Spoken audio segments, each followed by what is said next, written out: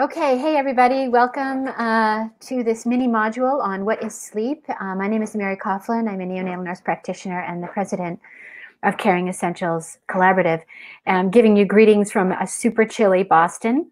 And let's just kick this off. This is a very short module, followed by a series of additional modules that will explore what is sleep with regards to the clinician, the family in the NICU, and the infant. So here we go. So as y'all know, I'm completely addicted to YouTube videos, and I'm hoping that this video you'll find very informative and not too terribly scary. So give me one sec to just pull this up for you. Here we go. And I'm hitting play.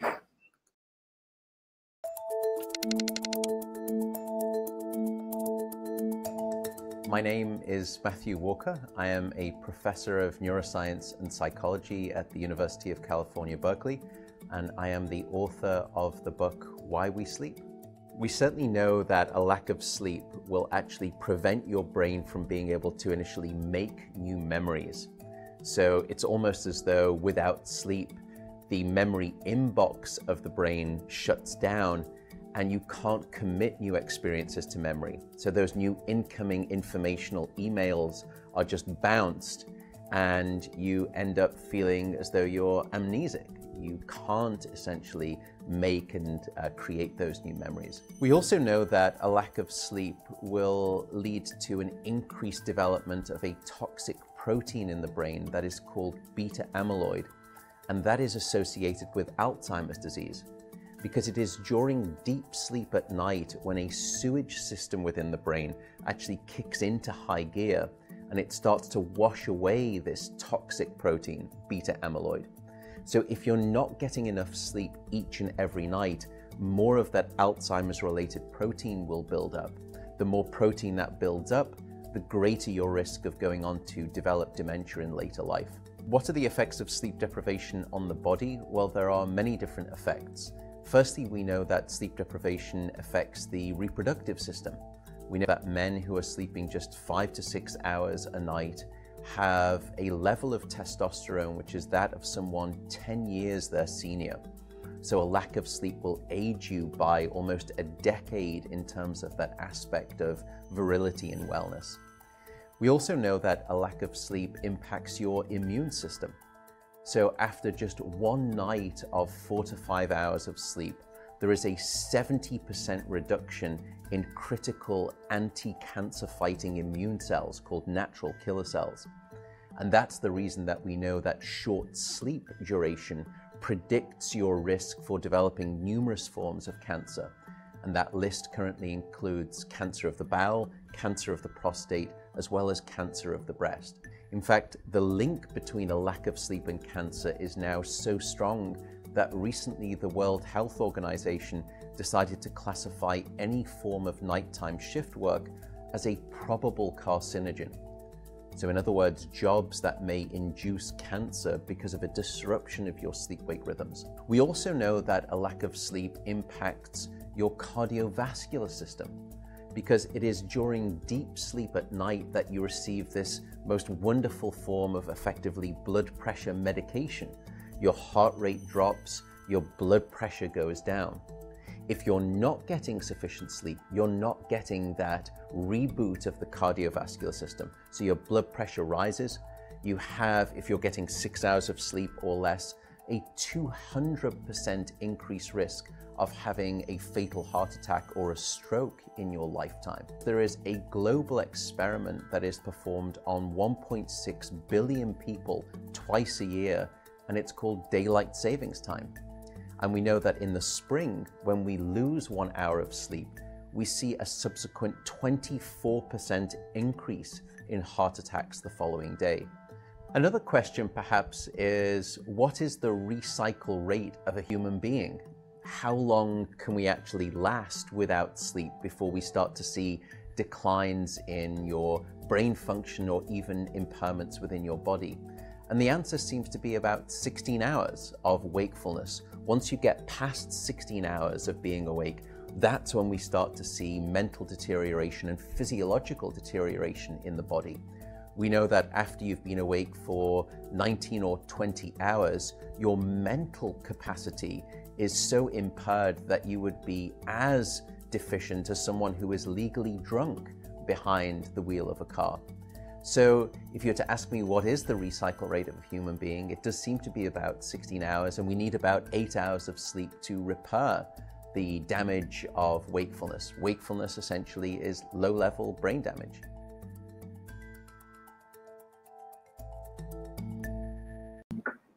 Let me just bring back the slide deck, guys.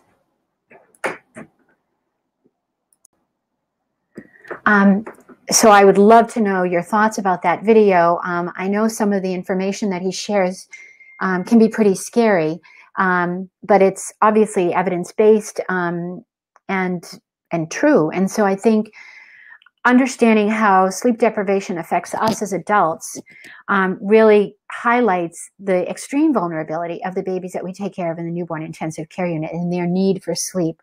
But I will get into that a little bit more when I start talking about the baby aspects of protected sleep. We know that sleep and wakefulness are endogenous recurring behavioral states that reflect a coordinated change in the dynamic functioning and organization of the brain. And the purpose of sleep is really to optimize physiology, behavior, and health. And this process is regulated by circadian rhythmicity and homeostatic processes that really manage our wakefulness and our sleepy states.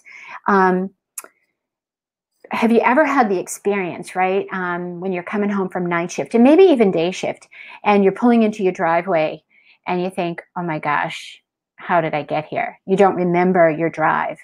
That's, kind of a tip-off that you are definitely sleepy, if not sleep deprived.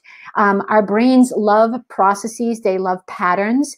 And so anything that we do frequently, right, just kind of gets imprinted in our brain as a pattern, and we can go on what's called autopilot, right?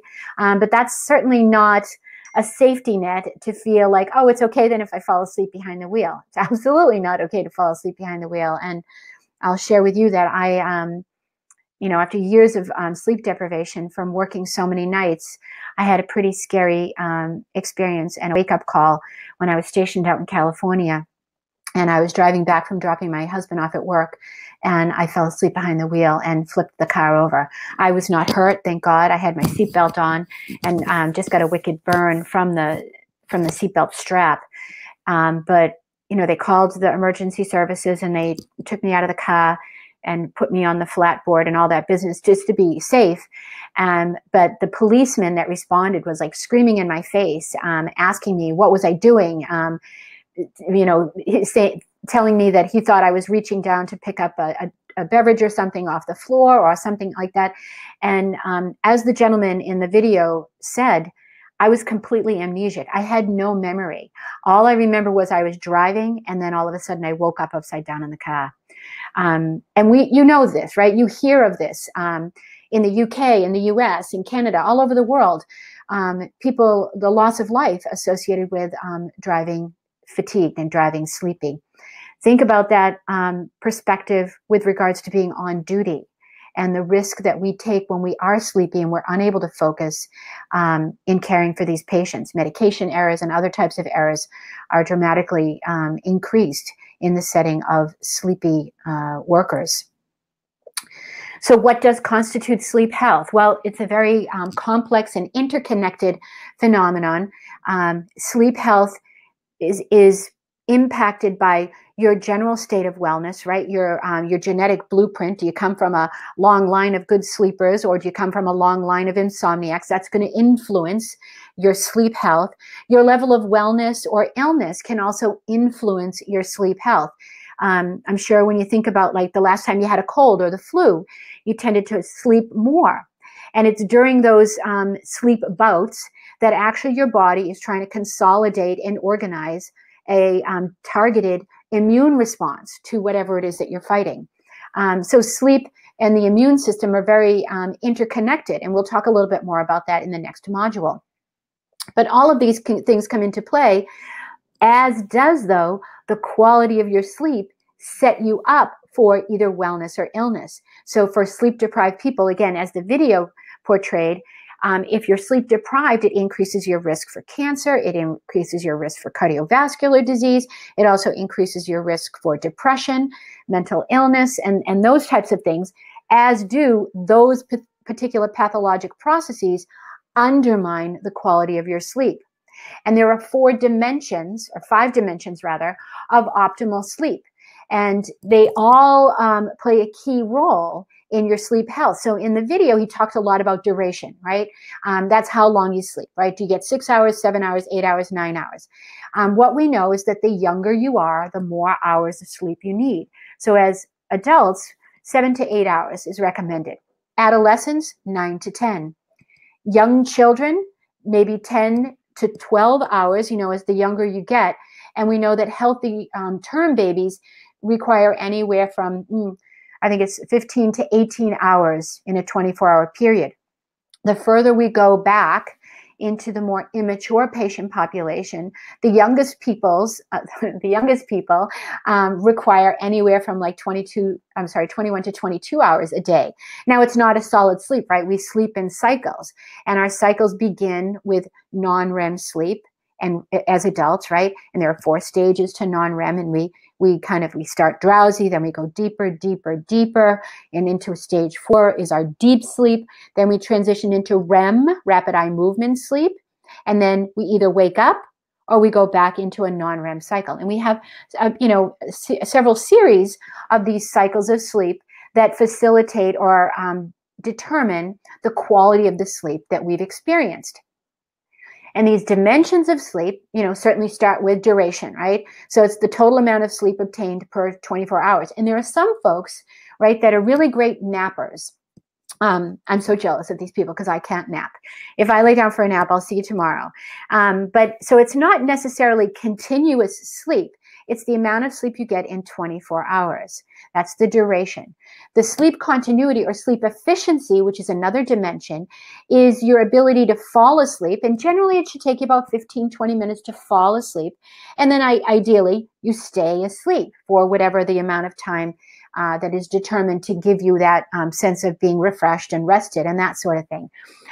What they recommend, I'm sure you've had this experience, if you're lying in bed and maybe you just worked a 12-hour shift and you're coming back the next day and you're looking at the clock and you're like, oh my gosh, fall asleep, as I've got to get up in 15 minutes, I've got to get up in a few hours, and you start activating a stress response, that actually compromises and undermines your ability to fall asleep. So they recommend get up, move around, maybe read a book, don't put the lights on, don't stimulate yourself, and then try and come back to sleep. And there are other types of sensory things that you can do to help get yourself to sleep. Taking a sound bath or listening to different types of auditory stimulation that can relax your mind. Different scents, right? Lavender scent, maybe a cup of tea, chamomile tea may help you sleep. The timing of your sleep also can impact the quality of your sleep. And that's when you sleep in a 24-hour period, right? So for example, night shift workers have to sleep during the daytime, and the daytime can really be a difficult time to sleep because we are programmed to sleep at night, right? Light stimulates our suprachiasmatic nucleus and makes us alert. And so if you're working nights and you have to sleep during the day, it's really smart to get room darkening shades and really maybe even an eye mask and these types of things to really help you fall asleep. And then the other dimensions of sleep that tell you whether or not your sleep was restorative is the level of alertness.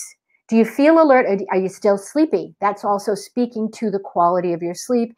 And then the satisfaction, which is a super subjective phenomenon, but did you feel like it was a good sleep or it was a poor sleep? So these are the dimensions of sleep, and these dimensions of sleep can impact your sleep health, but also your general health as well. And so here's some of the references that I utilized to develop this module. The next module will be looking at sleep and protected sleep for the professional. I hope you'll come back. I hope you found this enjoyable. As always, take care and care well. Bye.